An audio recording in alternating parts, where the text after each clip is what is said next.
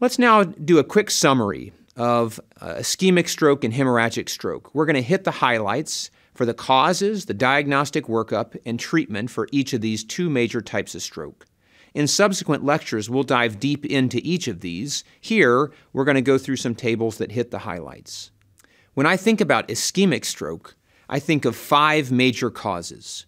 We can see ischemia, or a blood clot, reduction in blood flow to a part of the brain, from thromboembolism, intracranial atherosclerosis, lacunar infarcts, watershed ischemia, and embolism or cardioembolism.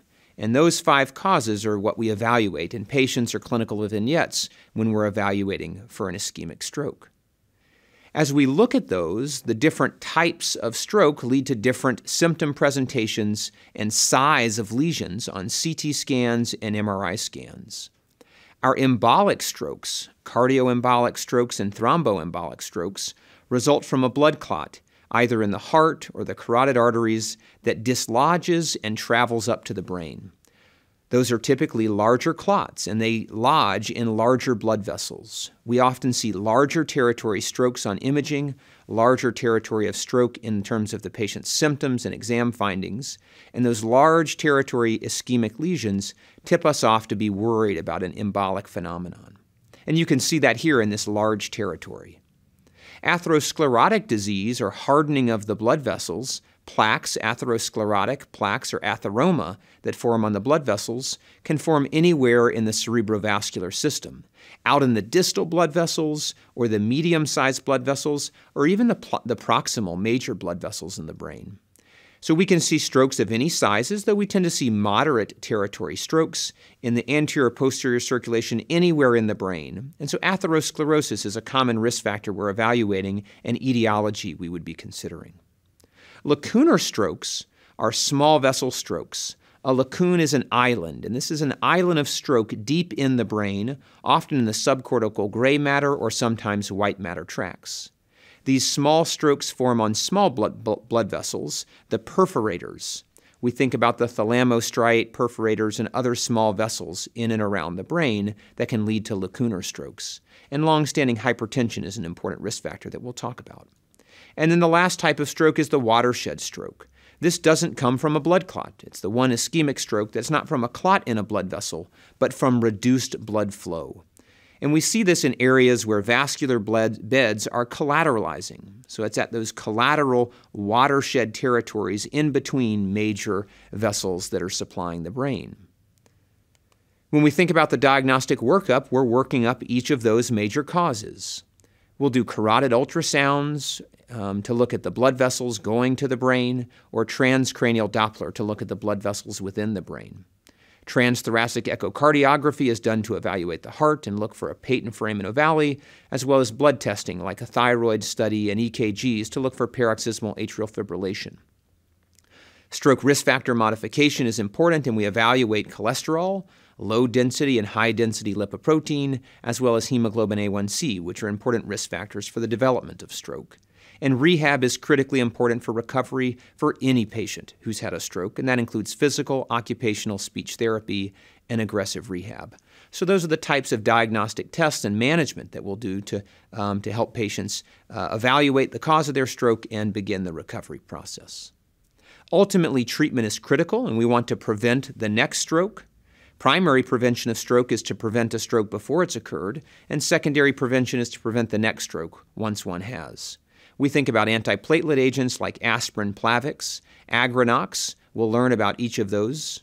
We also think about anticoagulation, Coumadin, Lovenox, and some of the direct oral anticoagulant medications or antithrombotic medications. What about a hemorrhagic stroke? What's the sort of summary, the things we should consider when we're thinking about hemorrhagic stroke? Well, again, just as there's 5 causes of an ischemic stroke, there are 5 causes that I want you to think about for a hemorrhagic stroke. Hypertensive hemorrhage is the most common cause of a hemorrhagic stroke. Hemorrhagic transformation of ischemic stroke is something we'll talk about in greater detail and understand when that may occur, but hemorrhage can happen after an ischemic stroke.